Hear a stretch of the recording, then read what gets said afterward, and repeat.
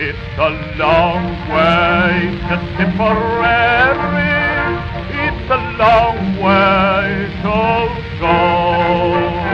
It's a long way to Tipperary, to the sweetest girl I know.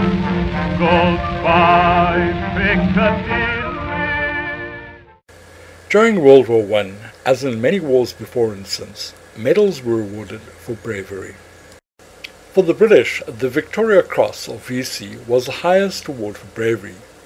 The VC was awarded 628 times to 627 recipients for action in the First World War. Noel Godfrey Chavaz was awarded the Victoria Cross and Bar for two separate actions in the First World War. Firstly, at the Battle of Malmetz, and secondly at Passchendaele. He died from wounds received in the second action. 8 South Africans won the VC in World War I. Andrew Burkamp Proctor, William Blomfeld, William Falls, Reginald Hayward, William Hewitt, Oswald Reed, Clement Robertson, and John Kelly. The Germans awarded the Iron Cross for bravery.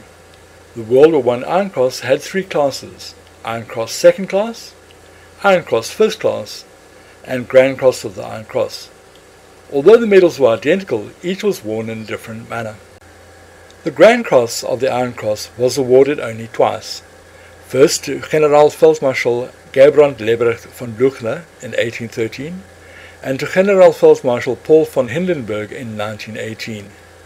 The Paul la Mairie, known informally as the Blue Max, was the German Kingdom of Prussia's highest order of merit. 50 were awarded during World War I, 21 to the Air Force, 19 to the Army, and 10 to the Navy. Notable winners of the Blue Max during the First World War included Hermann Göring, who would go on to become head of the Luftwaffe in World War II, Manfred von Richthofen, the Red Baron, Ernest Udet, who became the Luftwaffe's highest ace during World War II, and Erwin Rommel, who would later become famous in World War II as the Desert Fox. The Legion of Honor was France's highest award for bravery. 55,000 were awarded during World War I.